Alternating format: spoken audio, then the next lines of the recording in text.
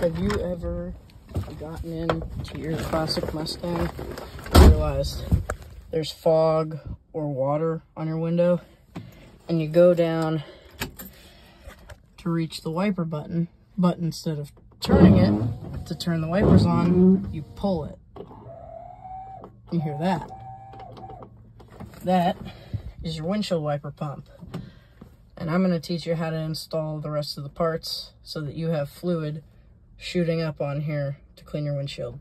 Okay, so the screeching noise was coming from this. And right here, I believe is the this is the outlet, this is the inlet. It's kind of reversed. But the bag is going to sit right here. It's going to go down to this pump. You're going to want to tie the tube here, and that silver tube and that silver tube over there is where you're going to want to put the hoses in. It goes right through that little grill into your windshield. And this bag is going to go right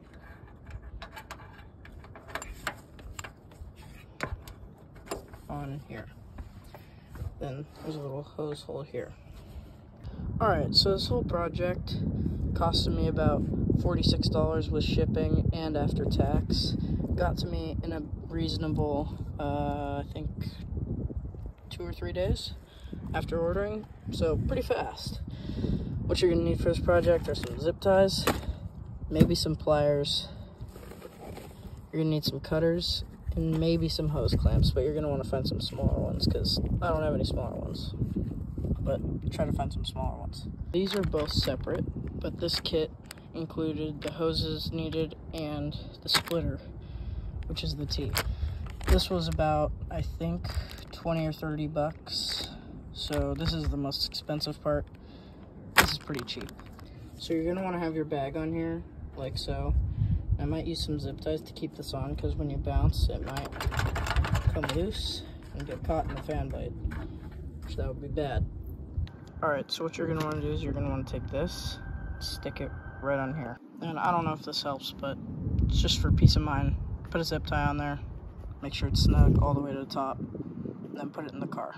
So the way you're going to want to have it is the tube is going to have a natural bend, but you don't want it to hit this.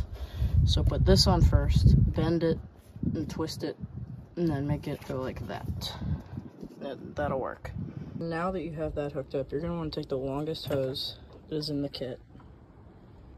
You're going to want to put it right on that little nickel. It's going to go up this bar. Alright, so you're going to want to route this through this clip, up here, and across this bar, right here. You want to take the smallest tube and put it on there.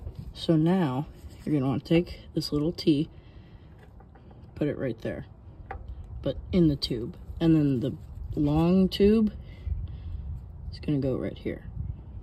Now you're going to take your long small tube, put it on the T, and route it over there. And then plug it in, fill this up with fluid, and pull the button. Don't forget to fill it up with, my personal favorite is Rain-X bug remover, but anything will do.